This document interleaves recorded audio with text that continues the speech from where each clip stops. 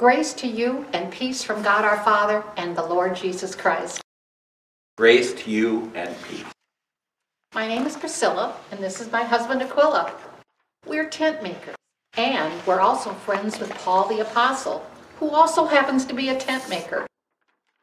In addition to being tent makers, we're also storytellers, and our favorite story to share is the gospel.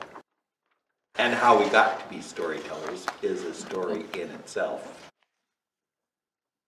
We met Paul in Corinth and traveled with him to Ephesus.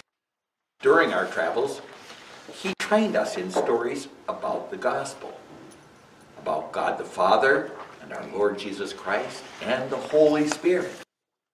So now, over time, we're going to share those stories with you because we love you and we want to share the good news of the gospel with you.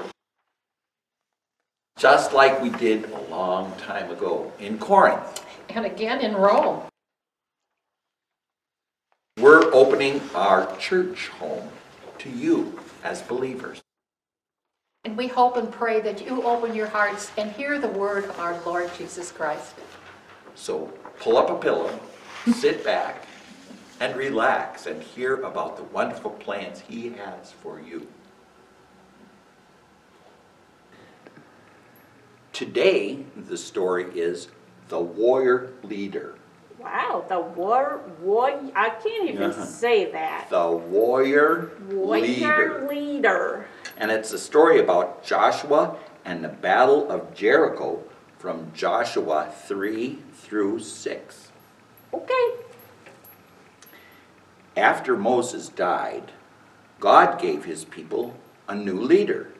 His name was Joshua, which means the Lord saves. Joshua was going to lead God's people into the special land that God had promised to give them. By this time, God's people had been wandering around in the baking desert for 40 years. That sounds really miserable. Yeah.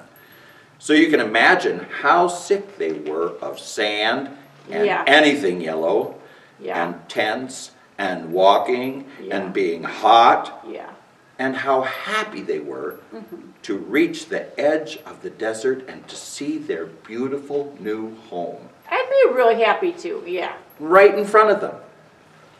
All cool and green and lovely. That sounds lovely. There was only one problem. What's that? Jericho. Jericho. Jericho was a city. A city. But it wasn't just any old city. It was a fortress. And it stopped anyone from getting into the land. Wow. The people looked at Jericho, at the big, giant, scary walls around it, at the tall, towering ramparts, at the heavy iron gates bolted shut, and at each other. Yeah. They're not going nowhere. Yep.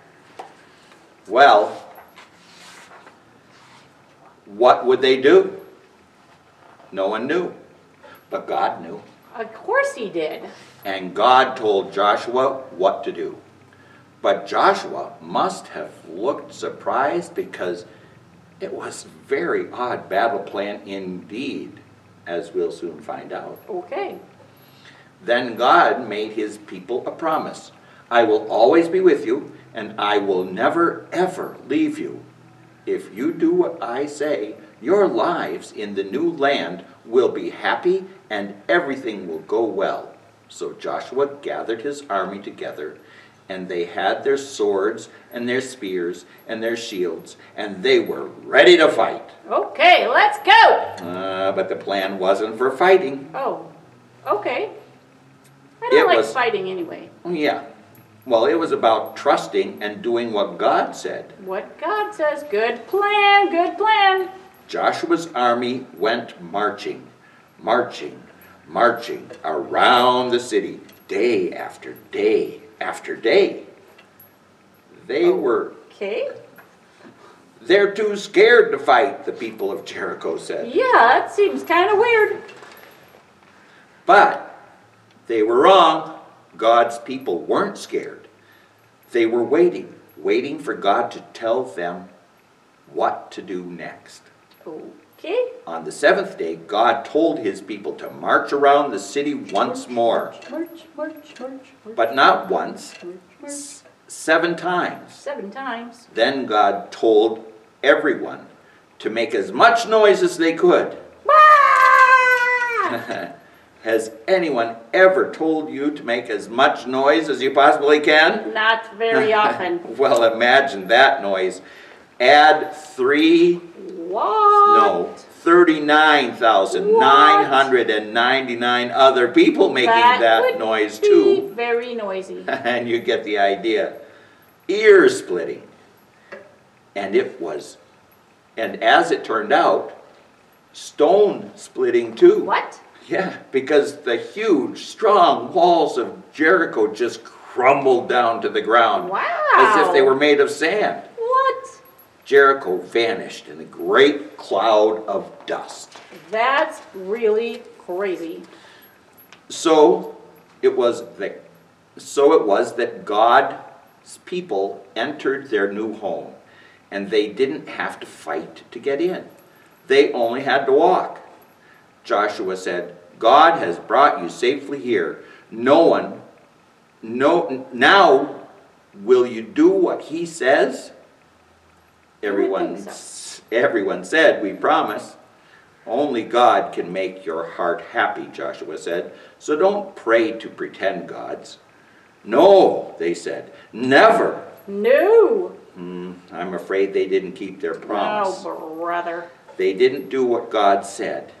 And many years later, just as God warned them, things would go badly for God's people.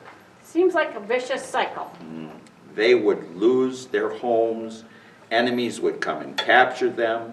They would take them off as slaves. Oh, man. And God's people would be scattered into many different lands.